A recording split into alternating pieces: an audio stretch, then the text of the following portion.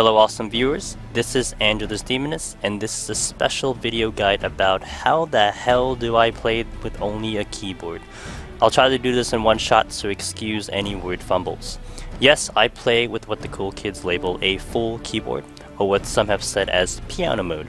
I very rarely have any need or any use for a mouse when I play Final Fantasy XIV, and I enjoy this game as well as any other person playing with a mouse keyboard or with a controller. I've had a lot of people ask me about my setup and my key bindings, so if you've ever been curious about how it's possible, if you can even have any success and would like to try it for yourself, hopefully this guide will help you out and get you started. So, let's get into the game. I'm going to get out of G-pose. Let me turn on my keyboard UI so you can see me pressing keys as I'm doing it. Alright, so first off, we have my general movement, and my general movement is the basic super standard W, A, S, D. So C is just a normal movement, W is forward, S is back, A, D is left and right. And this is where it gets interesting, is with my camera movement. My camera movement is set to the minus sign where the camera moves up, the open brackets where the camera moves down, P spins the camera to the left, and then the closed brackets spin the camera to the right. So with the combination of that, it gives me pretty fluid motion of my camera and kind of full control of it. And then with the movement itself, I can more or less maintain the camera centered to my character as I move around, and it's pretty fluid, at least for gameplay. And I know a couple people have said just watching it, it's pretty fluid in general as a viewer. So that's how I kind of manage a lot of my movement and a lot of my camera motion when I'm playing this game. In terms of my movement settings, I have it set as legacy. So if I were to swap the standard real quick, the character-based movement, I would be pretty restricted. I can move forward normally, but then, you know, I'd be backpedaling, pressing the S, and then if I go left and right with the A and D, I would be going left and right. And my movement is pretty restricted here in terms of that. I can't really have that full range of motion, so that's why I go with legacy, because I can run backwards, I can run left and right, I can have the full 360 motion. I'm not sure if a lot of people do lock-on targets for their enemies, but I don't use it at all. I just, you know, would run up to targets, etc. If I need to swap to another target, I'll just swap to another target, so on, so forth. Strafing, I do have bound, but I don't utilize strafing at all because I just have kind of that full range of motion. So that's mostly how my movement settings and my movement is in the game. In terms of cycling and in terms of getting through party lists and menu, let me open my inventory here. I use the O and the L key to cycle up and down to the menu. So as you can see here, my O moves up the menu, and then my L moves down the menu. And if I had a party list, that would also work the same, and that's kind of how I, you know, pick party members to cure them, so on and so forth. The most important in terms of targeting and cursor is my Q and E, which is left and right. So Q will cycle targets to the left or towards the left, and then E will cycle targets towards the right. My setup here, it makes it a lot more reliable in terms of picking the right target if there's multiple on the field. This is especially true in PvP, and certainly in certain PvE instances where you have a lot of multiple enemies but you need to focus one down. That's my best setup to do so, because tab key sometimes can be pretty unpredictable, especially if targets are moving. You don't always know where it's going to tab key next. I've seen a lot of people complain about tab key. I've complained about tab key. I use it sometimes depending on the situation or if I know it's going to target the right thing, but for the most part I rely on my Q and E. So pretty much how it works is it works off kind of the way my camera is based. So for instance, if I'm on the right side of this dummy and I hit Q, I can always target it to my right, because to my left, I'm sorry, to my left it'll always target here. And then if I'm standing on the left side of the dummy and I use my E key, I can target to the right. And it kind of shines when you're standing in between two targets here. So you can see the NPC and the striking dummies to my left. If I do Q, I will basically only target those, and then you see the two striking dummies on my right. I can target those with E because they go cycling to the right. And then let's say we have targets here. Let's say I'm standing in between these two dummies here.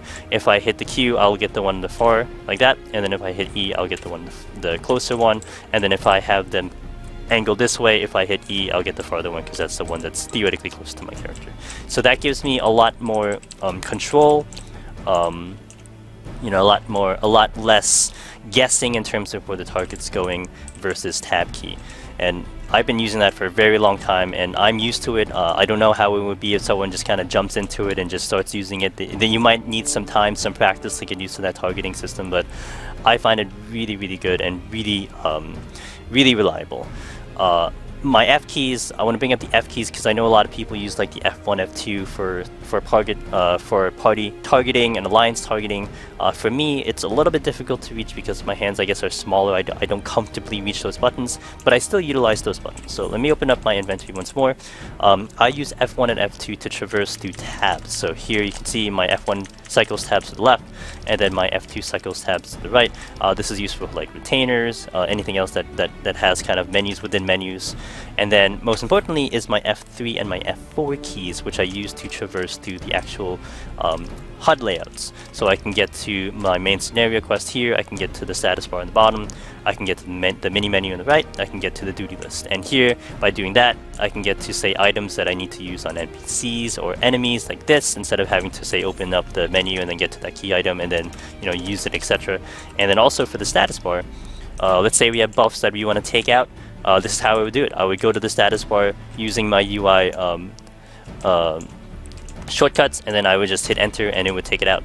So certain buffs you can do a macro. That's another way of doing it. You can set up a macro onto your hotbar and it takes them out. Or if you have a costume or a transformation where you can't do a macro, this is your best bet, because your only other option is to take the mouse, you know, put the cursor over it, right click it to take it out. So that's how I do it without a mouse. My hotbars, I'm not sure if you can see kind of the numbers in the setup. It's a little bit small, but for the most part, it's set up as 1 to 0 for a majority of my hotbars, and then a kind of a combination of Shift and Alt and Control, and then, you know, Shift Control, Alt Shift, etc. to get to all my hotbars. Because of the way my hands are positioned on the keyboard, I can have most easy access from all 1 to 0 numbers. So here, just to hit the striking dummy here, you know, my 1 and my 2 and my 3 are my kind of my primary attack combo ones that I use, and then 0, 9, and 8 are usually my primary crowd control, other abilities, but easy to access. My 5, my 6, my 7 are kind of the less priority abilities that I have. Usually, like here I have it for like my quick chat and potions and stuff that I won't use as often as, say, my main combo.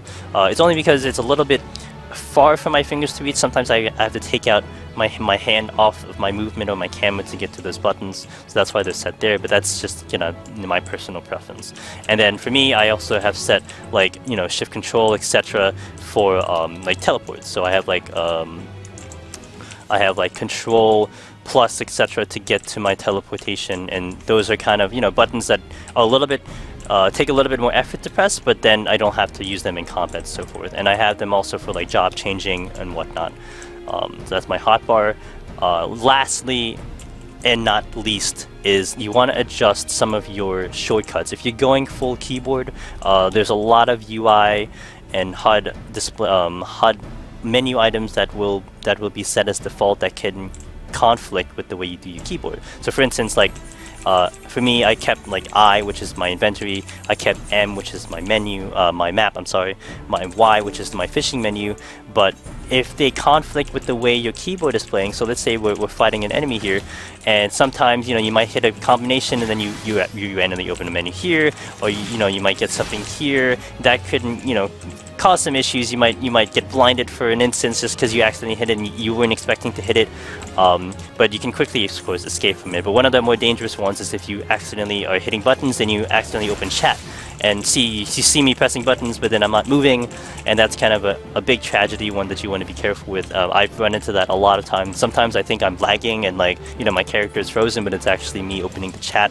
So that time you want to be careful, and there's a lot of chat shortcuts that are pretty easy, like, you know, Alt L for like link shell, so forth, and that can cause a problem if you accidentally hit those combinations. And sometimes you don't even realize that you're just hitting so many buttons, and, you know, stuff like that just opens up. So you want to be careful with the shortcuts, kind of move around things so you don't run into that problem. Also, if some of you do key bindings for letters, I know some people like to do that instead of the numbers. That's also a concern. So you want to shift things around so you don't run into that issue. So in conclusion, if you're trying to do like a full keyboard setup, or you'd like to try it and you're having some difficulty, you're running into issues, feel free to comment below. I'll respond to you. I'll try to help you out as best as I can. I know that over the years I've kind of tweaked and adjusted a lot of my key bindings here and there, so I don't really remember everything that I've changed. I certainly didn't cover everything that I have, so but I'm certainly happy to clarify and help you out and all that stuff if you run into any issues. So just throw some comments and all that. Sometimes just, you know, watching actual gameplay might give you a better idea of how it actually works, how it could be successful, and, you know, seeing it in action, so forth. This guide might give you a little bit the basic, but it may not give enough justice to how it actually works in action. So if you catch me live on stream one time, or you can check out some of the videos on this channel. Anything that I'm playing, that Angelus Demonus is playing, that is a full keyboard. Sometimes I have my keyboard UI on, sometimes I don't, but that is it in action, so you can see how it works and how I have success with it. So that will about wrap up my guide for a full keyboard and piano mode. I hope it was helpful to anyone that was watching. I hope to try to see more people giving it a shot and hopefully having success as I have, and that'll be really cool to hear. So thanks for watching, and I'll see you guys soon.